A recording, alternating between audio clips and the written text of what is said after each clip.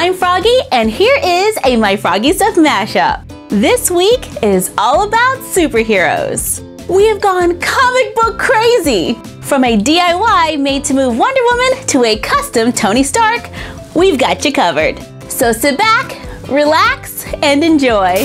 I am going to make a doll room inspired by Wonder Woman using poster board, scrapbook paper, tape, fabric, a recycled cereal box, and glue.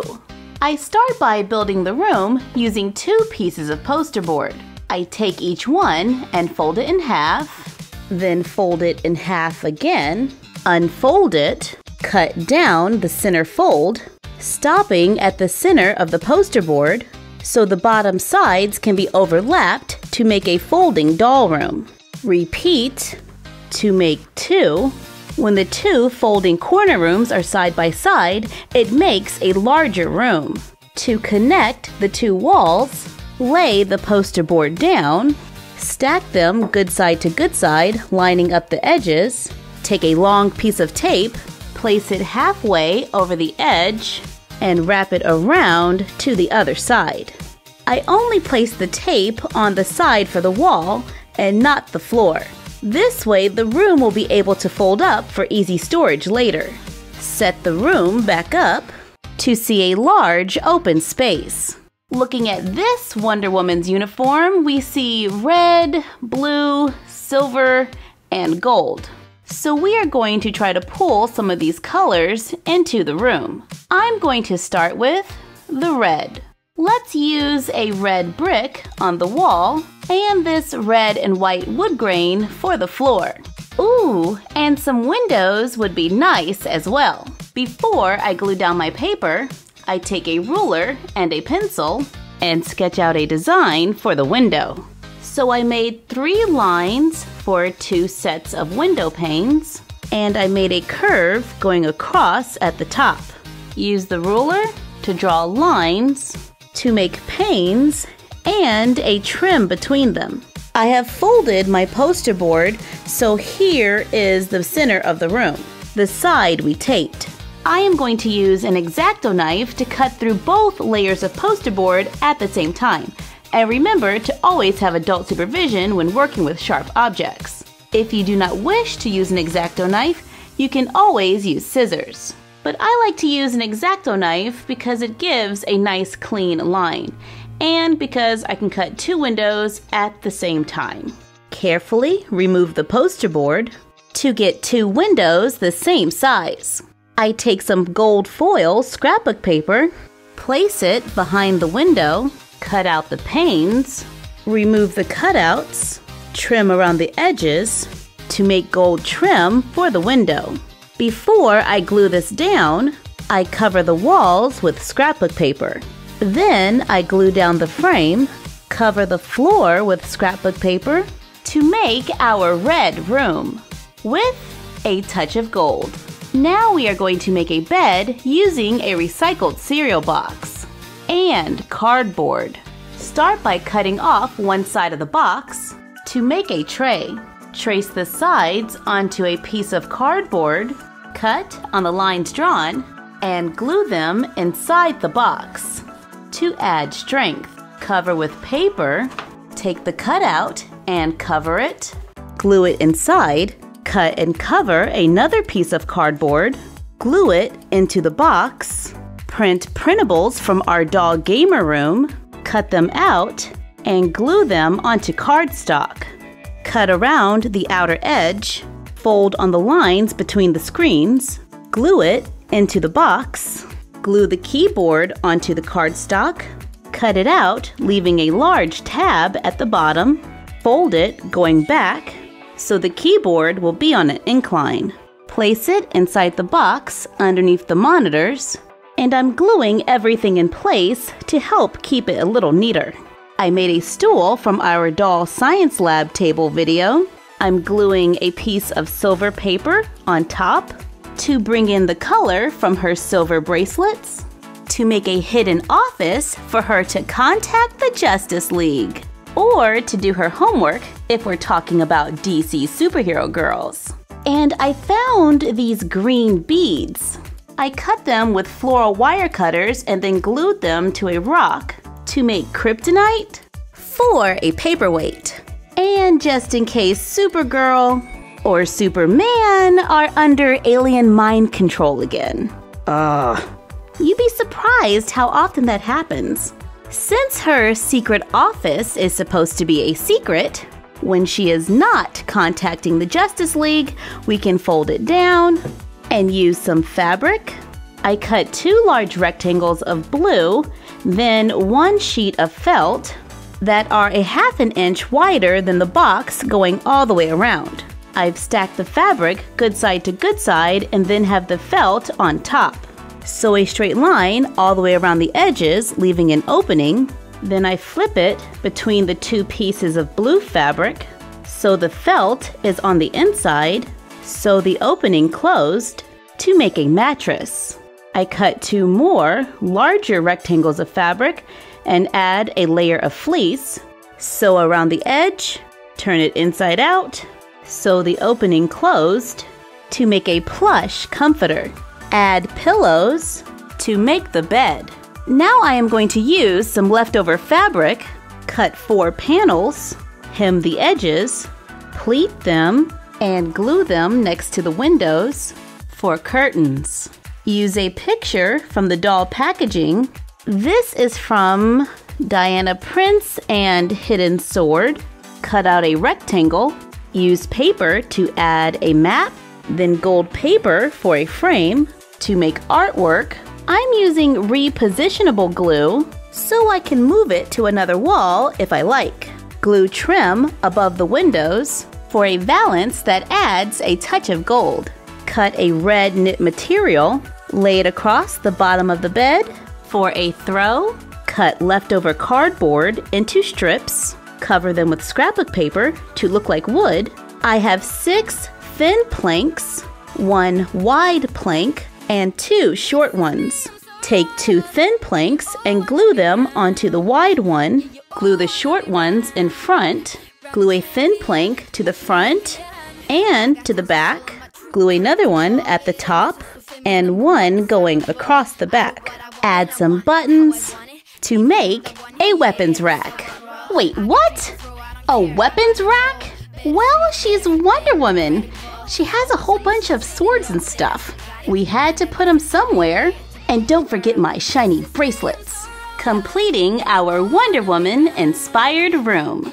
And when playtime is over, carefully place the accessories inside the box and fold down the room until next time. And you're done. Happy crafting! This is me, I'm so royal, and you all wanna be round. Yeah, you all wanna be round. Round a champion, a champion. This is me, I'm still on it, 'cause you all wanna be loved. Yeah, you all wanna be loved by a champion, a champion.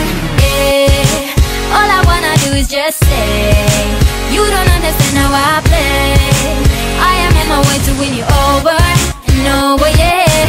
Oh, you can hear my voice in your head, and you wanna hear it again. So you play it over and over and over, yeah.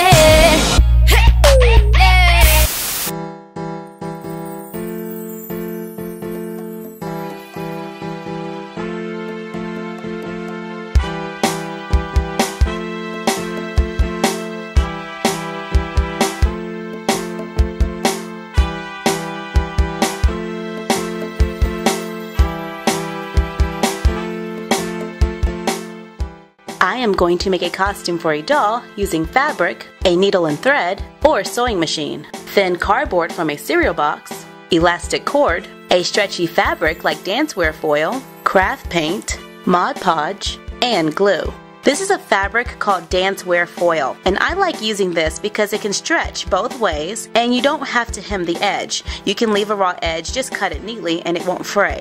So I start by folding the fabric over and cutting a wide rectangle that comes to the doll's shoulder. Flip it so the good side is on the inside. Place the doll on the inside at the center point, pinching the material in the middle of her back. Then use a pencil to follow the line of her back. And this works better when the doll is not quite so heavily clothed. Extend the line from the bottom of the back all the way to the corner. Sew on the line drawn. Try it on the doll for size. Trim off the excess fabric. Pinch the fabric around the doll's legs. Then draw a line on the inside. Lay it flat and sew on the line drawn. Trim off the excess. Flip it right side out. Place it on the doll, then use a needle and thread to gather the top. To make the basic outfit. To decorate my costume, I can take small strips of the fabric, fold it over, and stitch it across, making a small loop to use as a belt. Make a loop out of a wider piece to add layers to the top. Pinch it for a different look. Take a rectangle of fabric and wrap it around the doll's leg. Use a pencil to trace the leg and around the foot. Sew on the line drawn, then trim off the excess. Then flip them right side out to make boots. Or sew the feet onto the bottom of the outfit to close them in. Make the top a little longer. Cut small holes at the shoulders to make a sleeveless top. Lowering the back can also make it easier when dressing the doll. Just be sure to reinforce the bottom stitch. Cut a circle out of the material, fold it in half, then stitch the center to the back. To make a cape, use a tube to make sleeves. Use trim and cord for added details. On a piece of cardboard from a cereal box, I sketch out a belt design, a circle for a shield, a tiara, and whatever else I would like for my superhero to have, like cuffs, shin guards, wrist guards, or shoulder pads. Cut them out. Begin to curl them to fit the doll. Cut pieces of cardboard from a cereal box into strips. Use a strip to make a loop around another to make a belt. Glue them in a circle to make a tiara, or cut a circle, cut a line to the center, cross the edges, and glue them in place. Glue strips to the back. Glue on layers of cardboard for decoration. Paint them with craft paint. Then dry brush it with a metallic paint to give it some texture. Seal it with a layer of Mod Podge. Glue on elastic cord to attach items like mask and shoulder pads. And you're done. Happy crafting!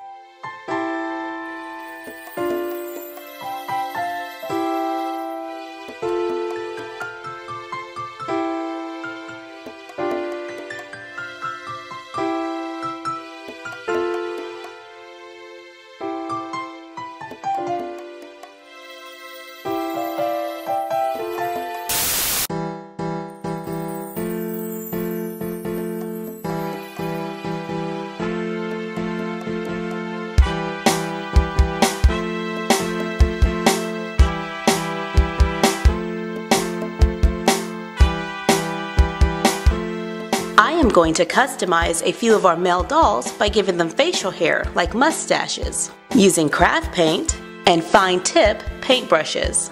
A toothpick can sometimes be a good substitute. I start by taking a doll with a clean face. I apply craft paint using very small brush strokes. And I just like to take my time and do one at a time, trying to make sure I know exactly where I want each little hair to go. However, if I do make a mistake, the craft paint can be washed off his face. Adding a touch of water will thin the paint to make the hair look a little bit more like stubble, or paint it thick for a popular look. And when I'm painting the mustache, I like to do a thin outline first, just so I know about where I want it to go. That way, if I make any mistakes, I can quickly fix them before filling in the rest of the mustache. With Ken's new sculpted hair, I can paint it to change his hair color, lightly brush it with another color for highlights, add a little color to the eyebrows to make them match. We can alter the eye color, turning his eyes from blue to green, giving Ken a completely different look. Speaking of different looks, we took Ken in his black suit, painted his hair dark brown, matched his eyebrows and gave him brown eyes, added a mustache. We add more facial hair under the lip and to the chin in an hourglass shape, continuing around the jawline, then go up at an angle. We remove the pink bow, fold it over the collar, fold over a piece of ribbon, wrap one end with thread, trim the ends, attach it to the front for a necktie. Add a pair of sunglasses to make your very own Tony Stark. And you're done. Happy crafting!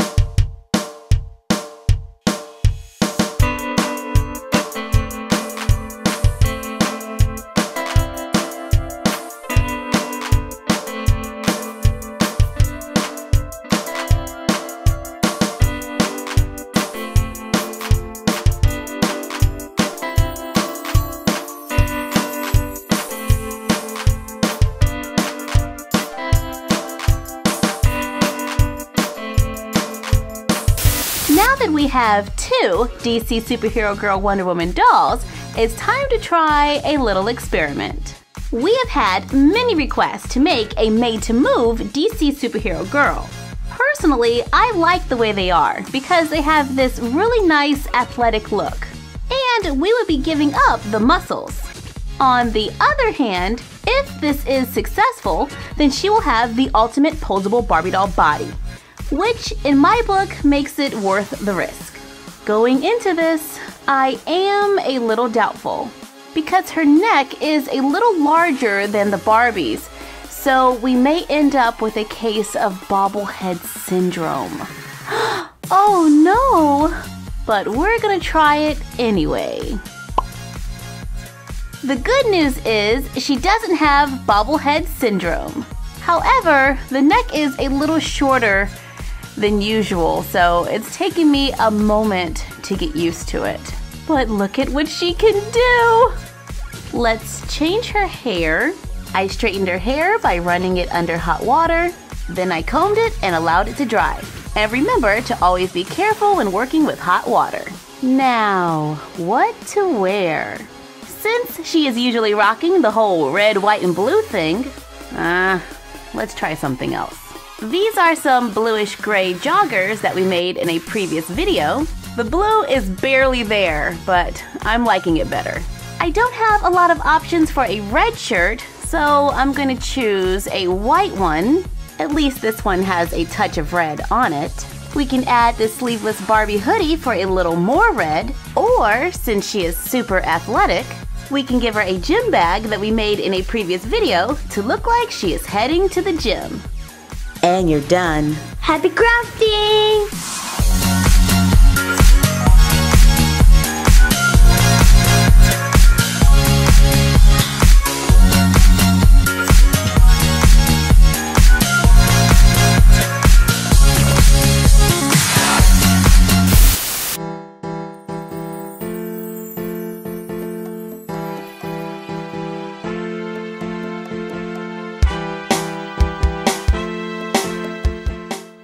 I am going to make a decorative mask for a doll using cardstock, thin cardboard from an old box, an X-Acto knife, elastic cord or ribbon, a measuring tape and a pencil, and whatever trimmings you like feathers, self-stick gems and jewels, or ribbons and pom-poms. I start by measuring my doll's face from temple to temple. On a piece of cardboard I cut from an old box, I mark my measurements. And I make another mark in the center for where the nose should be. I begin to sketch out the shape of my mask. I cut it out. I fit it to my doll and then mark where her eyes should be. On an old cutting board, I use an X-Acto knife to cut out the eye shapes.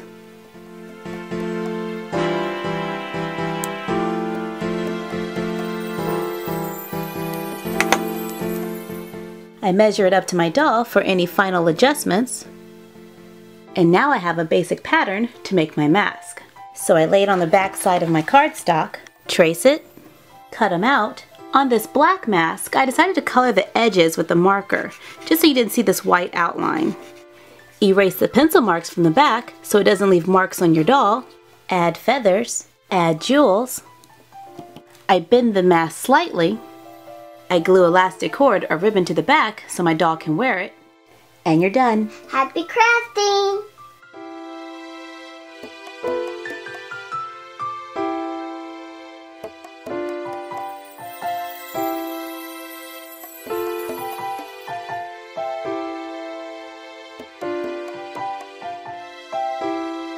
Thank you for joining us for this week's My Froggy Stuff mashup. Let us know what mashups you would like to see in the comments down below.